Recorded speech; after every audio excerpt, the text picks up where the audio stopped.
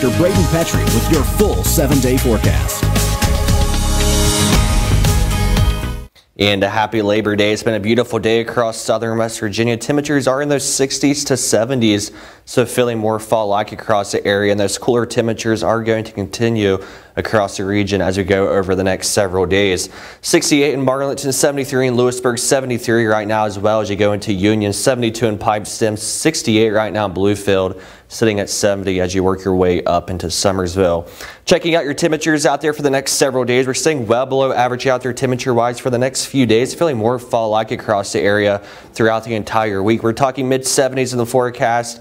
Tuesday through Thursday, a little bit warmer as we go into Friday before seeing another cool front pushing through as we get closer towards your weekend, dropping those temperatures back into those upper 60s to low 70s as we go into Saturday.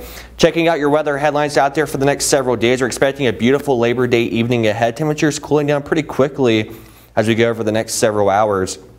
And we are expecting mostly dry and cooler weather to dominate the weather pattern for the next several days before seeing another cold front pushing through as we get closer towards this weekend.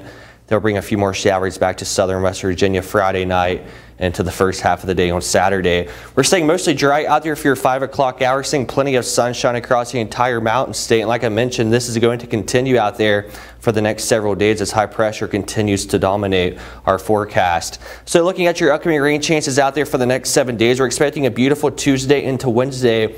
A few more clouds likely as we go into Thursday, but overall staying mainly dry.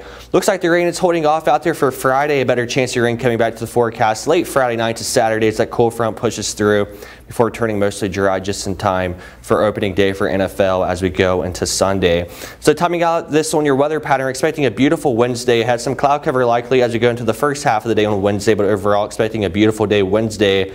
A few more clouds likely as we go Thursday into Friday, but overall expecting a beautiful next several days. That cold front gets ever so closer as we go into Friday afternoon before finally seeing a few more showers coming back to southern West Virginia late Friday night into Saturday as that cold front pushes through. So looking at your 7-day forecast ahead, a few lingering clouds likely as you go towards the afternoon and evening hours Wednesday, Tuesday into Wednesday, but overall staying mainly dry. Expecting a beautiful Thursday into Friday, a couple of showers likely as we go into Saturday.